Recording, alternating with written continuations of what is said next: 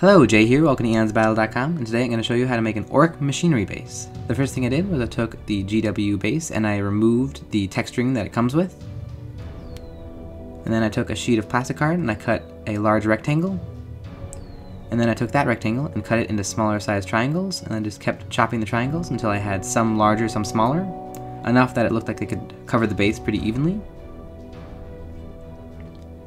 I then took a little super glue and I began applying them to the base. Now, you shouldn't worry about overhanging too much. It shouldn't get too crazy off the base.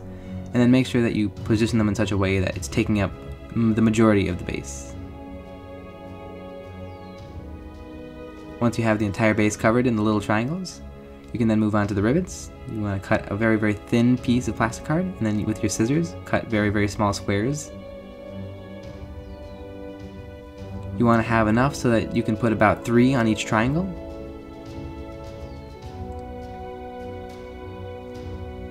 And then to apply the rivets, we're going to take a little pin and poke it into each rivet, and then put a dot of super glue on the triangle, and then place them with the pin. You definitely don't want to use your fingers to place these rivets, as it'll just get messy, you'll get glue on your fingers, and you'll probably end up with fingerprints in the glue on the base. The pin works really well for this, and it doesn't leave behind any holes in the rivets. So once you've put like 1 to 3 on each triangle, the base is pretty much done. Now it's on to painting. I primed the whole model black,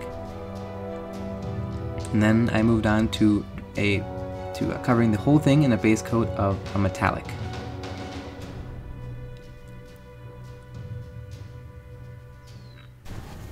I then took a coppery color and I dry brushed it onto the whole base.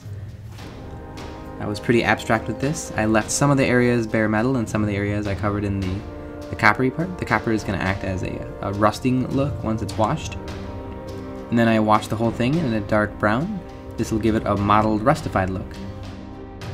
If you have any other techniques or ideas you'd like to see us do, please leave it in the comments below. If you'd like to see more of our content, you can visit our website at EonsOfBattle.com. I hope you found this tutorial helpful. Thanks for watching.